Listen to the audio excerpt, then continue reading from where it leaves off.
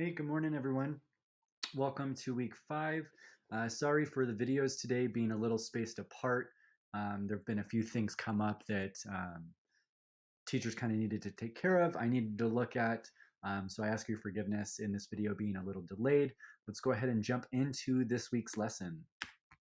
So, your criteria for success. So, the things that you need to do this week are listed on this page.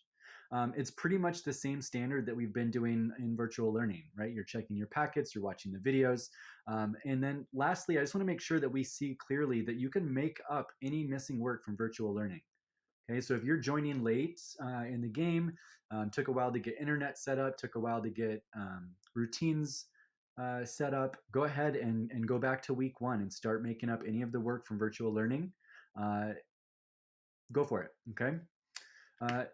Secondly, if you haven't already written it down, this would be a good time to pause the video and copy your CLO into your weekly packet.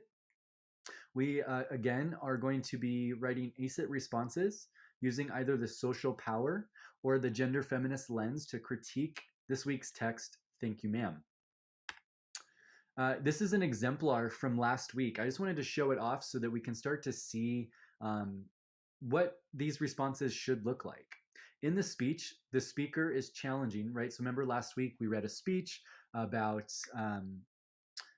Sojourner Truth and really trying to nail down and get to the bottom of what separates men from women, why were women treated so differently at the time. And so in her speech, this writer responds, the speaker is challenging the definition of what it means to be feminine. The speaker introduces the meaning of being a woman by saying they should be helped onto things. This could be a good place for a micro quote, right? They could be quote unquote helped onto things and have neat little nice things. Then she goes and contradicts this and highlights the moments in her life where she didn't feel like she was being treated like a woman. She says, I have plunged, or I've plowed, I've planted and gathered into barns. I could work as much and eat as much as the next man. Citations for their piece of evidence, and now their interpretation of their evidence. She emphasizes the similarities she had with men because she wasn't treated like a woman. Instead, she was added to the victims who were forced to see and witness unbearable scenes due to racism, sexism throughout the centuries. She adds, in the end, the idea that women can be as strong and brave as a man, for she too was strong and she endured pain that most men would not.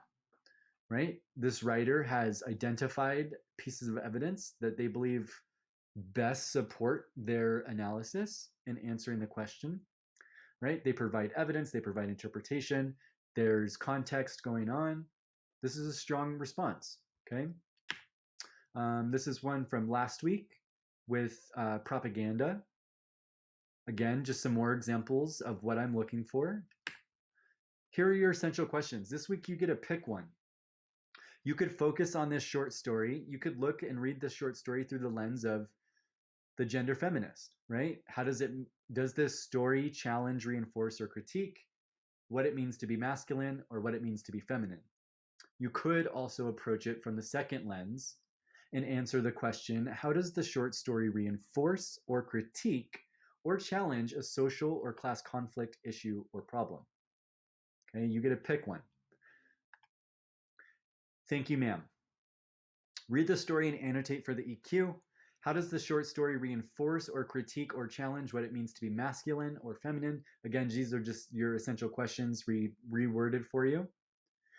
Once you're done reading and annotating, then begin answering your text-dependent questions in your packet.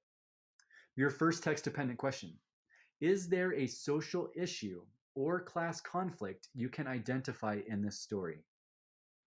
If so, what is it? How is the author addressing it? Okay, so this is a 3-part question. I need you to tell me if there is a social issue that you see. I need you to tell me what it is if you see it, and I need you to tell me how the author is addressing it. Your second question. In the speech, how are gender roles examined? How does the story change if it was a man the kin read into, or if instead of a young man, a young woman? Okay, so just some text-dependent questions I want you guys thinking through and answering after, before, during your reading of the text. Okay, I will post another modeling video where I read the text and I have some guiding questions that we can think through. But for now, I'm going to continue with the slideshow. This is this week's free write quote. It is from our author this week, Langston Hughes. I put this quote, one of the first pictures I posted on Instagram, I think. Regardless, the quote is really good. He says, "Hold fast to dreams, for if dreams die, life is a broken-winged bird that cannot fly." I just realized that our questions are not accurate, so I will update this in the slideshow and repost, but for the video goes, just know that these questions are not accurate. I apologize for that. Here's your suggested agenda for the week. Watch your weekly videos. I'll be posting a couple more with modeling, as well as some read-throughs and just some videos that I think might be helpful in preparation for week 6 and 7. Read and annotate the speech. Answer your text-dependent questions. Answer your EQ. Remember that we are moving into using our essential questions as essentially our final. Okay, so use this time and make your essential question as best as it can be, so that when we revise, you have a clearer picture of what you want your writing to look like. Attend office hours as works for you. Turn in all of your work by midnight.